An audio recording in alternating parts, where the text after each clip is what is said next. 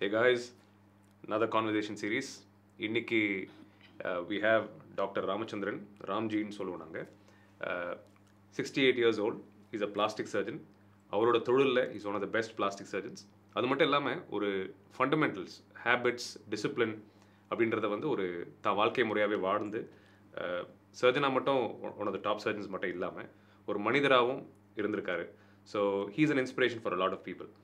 So அதனால தான் thought we will have M on our conversation series உங்களுக்காக. ஏன்னா இந்த மாதிரி மனிதர்கள் வாழ்க்கை முறையை வாழ்ந்து காட்டுறாங்க இல்லையா, அவங்கள தான் நான் ரியல் லைஃப் இன்ஸ்பிரேஷன் சொல்வேன். ஸோ அந்த தருணத்தில் let's have doctor Ramji sir. Thank you sir வந்ததுக்கு. Thank you Ashwin. It's a pleasure to talk to you. And yeah, என்னோட ஜேர்னின்னு எடுத்தீங்கன்னா it's about 36-37 years. I finished my plastic இன் 1984 முடித்தேன். ஸோ இப்போ வந்து 2022. So another 2 years time, 40 years of plastic surgery. And another thing I would want to tell at this point, you're 67 basically. Yes. Yeah. You are one of the most fittest people at the age of 67. And you've made exercise. நீங்கள் exercise பண்ணுறது ஒரு you've made it a habit. Yes. For how many years, sir? See, right from my college days, for me sports was very, very meaningful. Academically I was decent, but எல்லா sports ஆக்டிவிட்டீஸ்லாம் I used to take part. Involved பண்ணுவீங்க. Everything, whether it is cricket or shuttle or table tennis or even billiards, all types of என்ன sports இருந்தாலும் sports இல்லாதபடிக்கு carrom, அதை தவிர அங்கேயே gym இருக்கும். So some activity every day. That is right from the age of, you can say 16-17, when I joined medicine, I have been a sports guy. So I think இந்த computer model sports, ஃபோனில் விளையாடுற sports எல்லாம் எனக்கு தெரியாது. அதில் அது எனக்கு புரியவும் புரியாது, எனக்கு இன்ட்ரெஸ்ட்டும் கிடையாது. எனக்கு ஃபிசிக்கலாக இருக்கணும். So I think and my dad was also a sportsman. He played for BHU. He was player when he studied in BHU. அப்போவே அவர் ஃபுட்பால் அண்ட் வாலிபால் விளையாடுவார். ஸோ எங்கள் ஃபேமிலியில் மை ஃபாதர் எல்லாருமே ஒரு ஸ்போர்ட்ஸ்க்கு ஒரு இம்பார்ட்டன்ஸ் கொடுப்பாங்க. அகடமிக்கலி இருக்கணும், பட் ஆல்வேஸ் ஸ்டடீஸ் அப்படிங்கிறது கிடையாது. We were encourage to play sports every day. So அது ஒரு ப்ளஸ் நான் வந்து உங்களை அடிக்கடி பார்க்குறேன், ஆப்ரேஷன் தியேட்டர்லையும் பார்க்குறேன், வெளியும் பார்க்குறேன். You are very active. And I bin seeing you for almost now 9 to 10 years ரஃப்லி. S.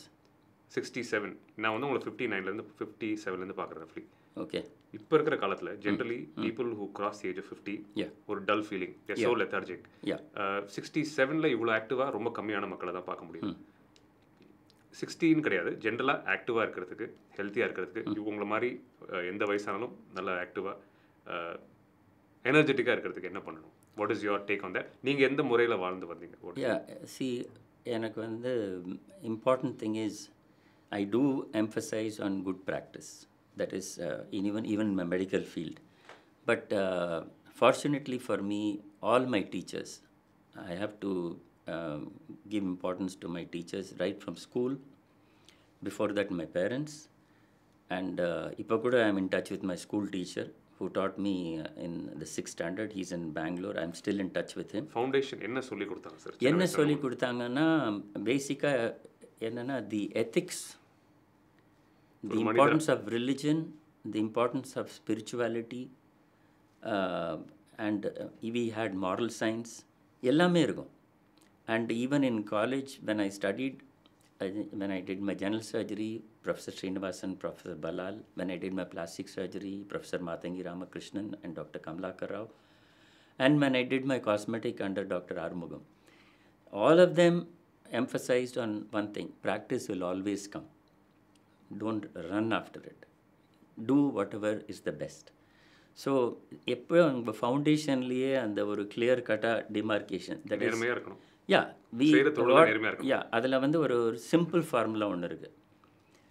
உங்கள் பேரண்ட்ஸோ உங்கள் சில்ட்ரனோ உங்கள் ஃபேமிலி மெம்பருக்கோ ஒரு கண்டிஷன் வந்து நீங்கள் அதுக்கு சர்ஜரி பண்ணணுன்னா அப்போ அதுக்கு சர்ஜரி. சப்போஸிங் அவங்களுக்கு இந்த கண்டிஷனுக்கு சர்ஜரி தேவையில்லைன்னா அந்த பேஷண்ட்டுக்கும் அந்த சர்ஜரி தேவையில்லைங்கிற ஒரு understanding. That means treat them as your family member. If he deserves surgery then do it. Don't do it for any other reason. So இது ஒரு பேசிக் பிரின்சிபல். ஸோ இது கிளியராக இருந்ததுன்னா நமக்கு வந்து எந்த அஜெண்டாவும் இருக்காது ஒரு சர்ஜரியில். ஒரு பேஷண்ட்டை பார்க்கும்போது மருத்துவரை அணுகும்போது எந்த ஒரு ஆமாம், இதில் வந்து டிசிஷன் மேக்கிங்கில் வந்து இதுக்கு பண்ணலாமா பண்ணக்கூடாதா இல்லை வேறு ஏதாவது ரீசனுக்காக பண்ணுறோமா மானிட்டரி ரீசனாக அந்த சுச்சுவேஷனே வராது. கமர்ஷியல் ரீசன்ஸ்க்கே எதுவுமே வராது. So thought process is very clear. Second thing is, as I told you, the physical fitness வந்து is very important and mind has to be very clear.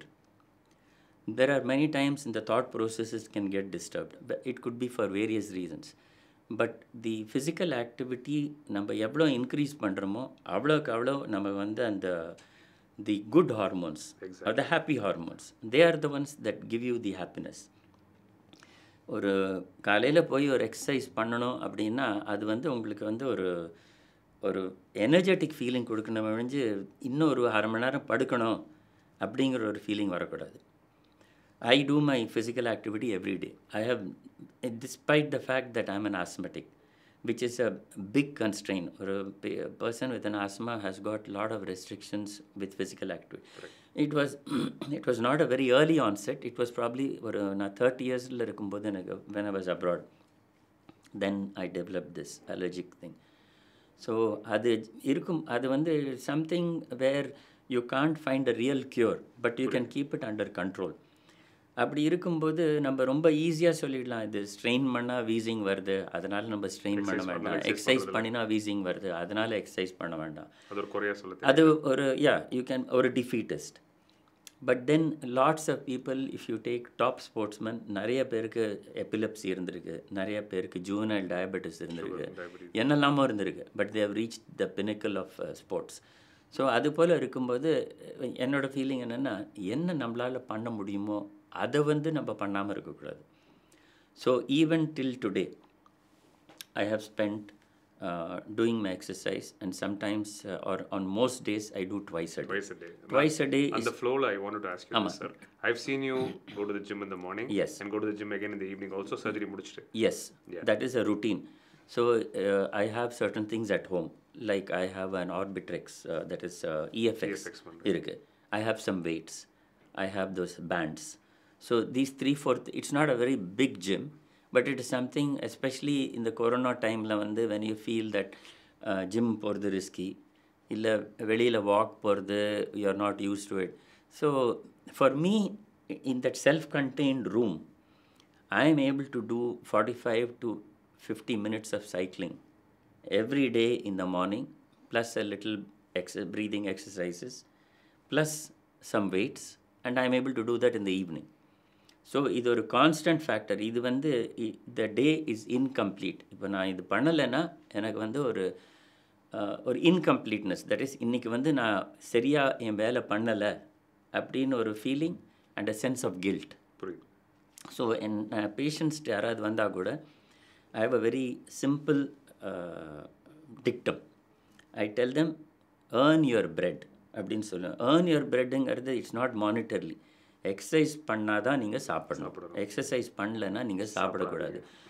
ஒரு ப்ரூட்டல் ரூல் மாதிரி இருக்கும். But I tell them, when I can do it, what is your problem? When you say that you are having a lot of work, எனக்கும் நிறையா work இருக்குது, உங்களுக்கும் stress இருக்குது, எனக்கும் stress இருக்குது, பட் இதில் எனக்கு டைம் என்னால் கண்டுபிடிக்க முடியறது அப்படின்னு சொன்னீங்கன்னா அப்போ நீங்களும் கண்டுபிடிக்கலாம். Any excuse will not be acceptable.